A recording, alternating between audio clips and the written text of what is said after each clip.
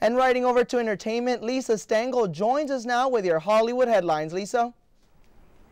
Thanks, Andrew. Katie Couric has a big announcement, and Lindsay Lohan says she's trying to get beyond the mistakes of her past again. Those stories in today's Hollywood Minute. Katie Couric is ready to sign off from the CBS Evening News for the very last time. The anchor has decided to step down from the nightly broadcast. She tells People.com she's proud of the award-winning work she's done with the team at the Evening News over the past 5 years. But she says she's looking for a show that will allow her to engage in more multi-dimensional storytelling. Details on her next project are still being discussed. Lindsay Lohan may have been in jail on Friday, but yesterday the starlet sat down with Jay Leno. I'm not a kid anymore. I'm 24. Yeah. I've made a lot of mistakes, and I recognize that. But I'm in the clear now, and I feel like as long as I stay focused, then I will be able to, achieve what I want to achieve. The actress was sentenced to 120 days in jail and 480 hours of community service on Friday for a probation violation. She's out on bond while she appeals her sentence.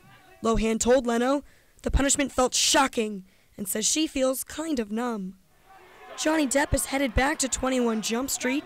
According to Entertainment Weekly, the actor who starred in the late 80s series will make a cameo appearance in a movie version of the show. The 21 Jump Street film, which will star Jonah Hill, begins production this month.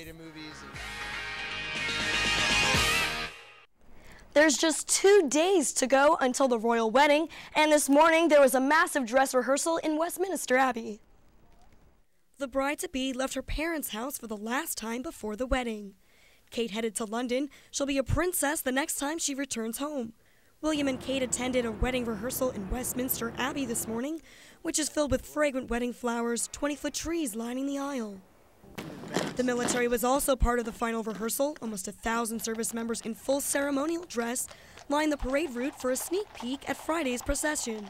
They're all marching. It was exciting. So if that was exciting, I can't imagine what it's going to be like on Friday. Royal fans are already packing the sidewalks, camping out to claim the prime spots. It's the tension, it's building. It's always great to hear the bands play. Very emotional, traditional, and that's Britain for you.